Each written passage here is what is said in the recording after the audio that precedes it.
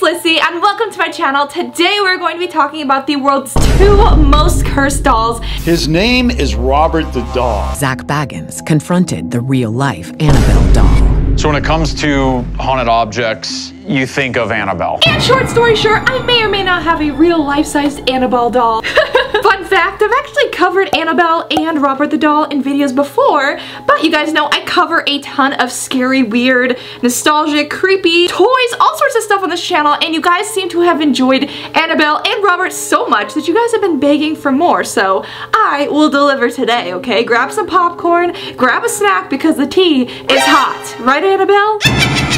She might curse you guys, so drop a like if you guys don't want to get cursed by the real Annabelle, and hit the subscribe button.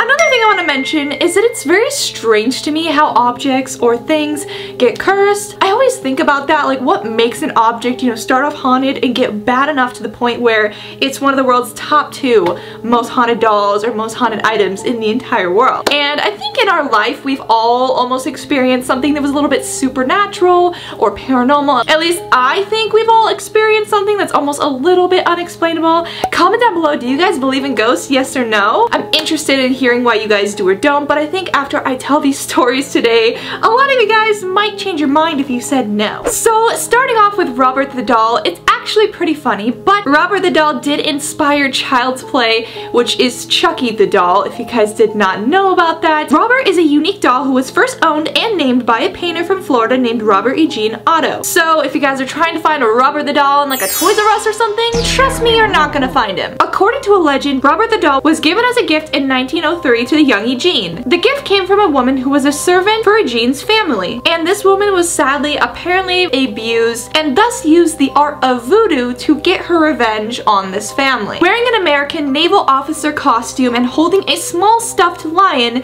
Robert initially looks rather innocent. At least from the outside, he looks like a typical sailor doll, nothing too scary. But looking closely, Robert carries a quiet wrath, and his history suggests that he could most certainly be a voodoo doll of some extent, believe it or not, even though from the outside he doesn't really look like a typical, you know, a bad doll of any sort. Eugene quickly became infatuated with Robert, even giving him his own first name and talking about Robert the Doll in first person as if this doll was actually alive. And this, ladies and gentlemen, as we should have expected, is where things started to go wrong. Strange things such as furniture being knocked over, ripped up toys, etc. started happening to Eugene. Eugene was always found terrified in his room, claiming that Robert did it, and people around him would be like, no, you're just crazy, when Eugene would blame Robert for all the things going on around the house. Neighbors and friends of the Otto family also reported eventually that Robert possessed supernatural qualities. It was told that when the Otto family was absent, Robert would sometimes blink, laugh, or even roam about the house when no one else was there, which I find to be absolutely horrifying. Imagine Robert the Doll just walking in the kitchen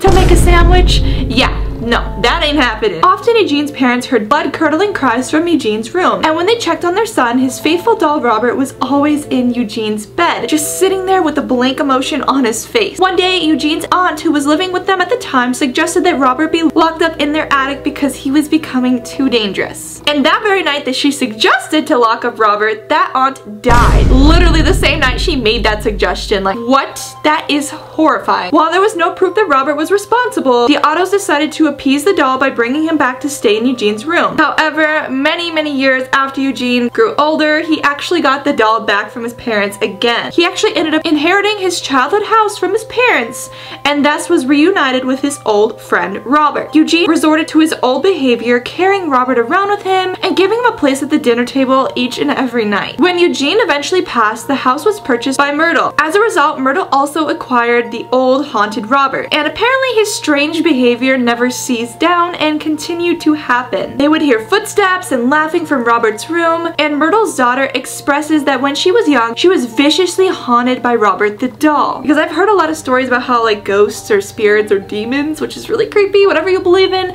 do go for younger kids because it's a little bit less believable when a little kid's like, oh, I saw Slender Man standing above my bed, or, you know, a monster in my closet, because it's, you know, it doesn't sound believable. The daughter even claimed that Robert the Doll attempted to try to attack her, which is horrifying, that poor little child. So you guys might be wondering, where is Robert the doll now? Well, he's actually locked up in a cage, as he should be, as I'd say. After experiencing enough of Robert's terrors, Myrtle donated him to the Key West Fort East Martello Museum in 1994. Now anyone can actually give Robert a visit and see the haunted doll for themselves face front. There are rumors though, however, if the visitors disrespect him by forgetting to ask him permission before snapping a picture of him, he will actively put a curse on you. And this is apparently very true because there's been a lot of visitors that went to this Key West museum, took a photo of Robert without his consent, mocked him, left, and had horrible curses on them that were so bad that they actually had to go back to Robert, write him an apology, and apologize to his face and try to get rid of this so-called curse and hope that it works. So after 100 years, Robert is still getting his karma on those who wrong him. Employees of the museum claim that Robert moves overnight and has the ability to make cameras malfunction all by themselves. And to even prove that to you guys, there were a few letters that were written for Robert the doll that I'm going to read to you guys today because I found them to be so incredibly crazy how bad that he can apparently curse people. So let me read this letter that I found online that somebody wrote in apology to Robert. So this was dated March of 2010. Dear Robert, I am so very sorry for not asking your permission to take your picture while visiting the museum last week. Since I have your picture without permission, many strange things have happened to me. While driving back from the Keys, a deer ran out in front of our car. We had to swerve avoiding hitting it and ran off the road. We also almost hit a tree. 2 days later, we had a small kitchen fire, and we have been hearing childlike giggles coming from our basement. Last night, I was home all alone. I heard a voice coming from the basement. When I went to investigate, I tripped and fell down the 3 bottom stairs. I got up to run out, but the basement door was locked. My husband said that I probably turned the lock myself without even thinking about it and locked myself in the basement. But honestly, Robert, we both know the truth. Please accept my deepest apology for taking a picture without asking. Also, please accept my daughter's apology for sticking her tongue out at you and making fun of you. That is horrifying. If that all happened to that girl in coincidence, that would be some very strange coincidences. And apparently this has happened to a lot of people who went to see Robert, took his photo, and did not consent. They've all had little curses put onto them, so don't do that if you ever go visit Robert for some crazy coincidence. Time to talk about our good friend Annabelle. And you guys might be wondering, well, is that what Annabelle really looks like? Yes! In the Conjuring movies and all the other movies made about Annabelle, she kind of looks more like this, but the real Annabelle actually looks exactly like this. Fun fact, I got this Annabelle from an antique store. They are Raggedy Ann dolls. Let's just hope she doesn't curse me. Nothing crazy has happened yet, at least I don't think, with her. So I think we're good. I think we're just a couple of besties. You know what I'm saying, Annabelle? Please don't hurt me.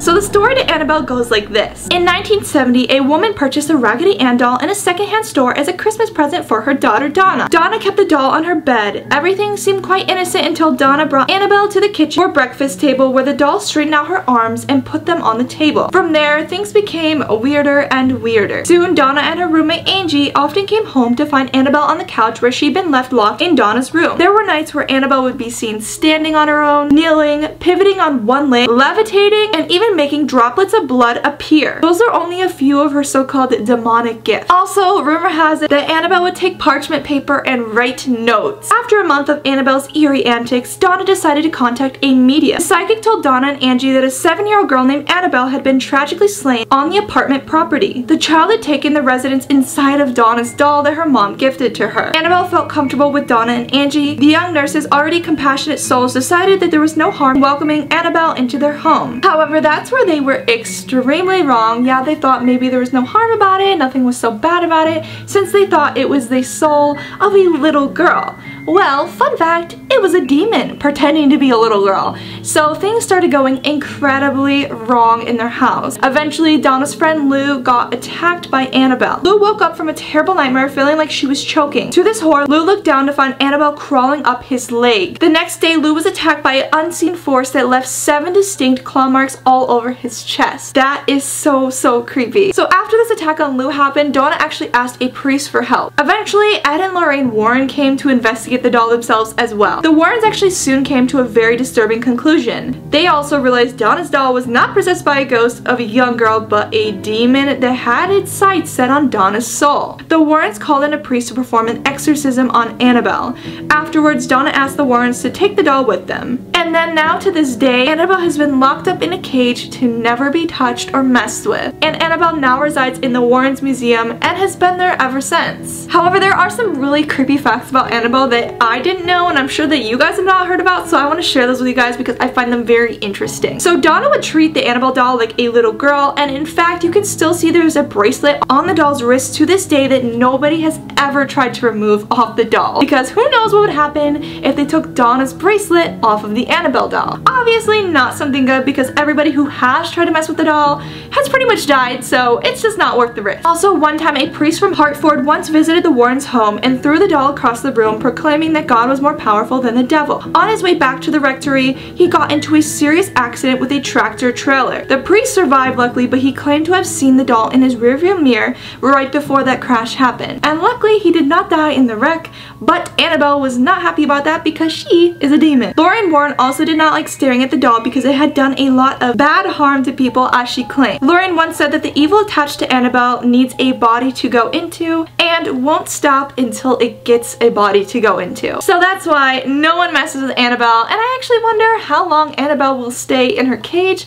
or if she will ever escape the cage. Anyways guys, let me know what you guys think. Do you think Annabelle and Robert the doll are the two most haunted dolls in the world? I think that they well deserve their spots at the most two haunted dolls in the world, in my opinion, and I personally would not want to come face to face with either of them. Anyways guys, thank you all so much for watching today's video. If you guys enjoyed it, be sure to drop a like. It really does help the channel out a lot, and if this video gets to 20,000 likes, you guys already know the drill. I will make more videos like today's video. Also guys, be sure to leave a comment down below for a chance to win a shout out in the next video, and hit the subscribe button so we can get closer to my goal of 3 million subscribers. It's been Lyssy. I hope you guys have a great rest of your day, and I'll see you guys in the next video. Bye guys!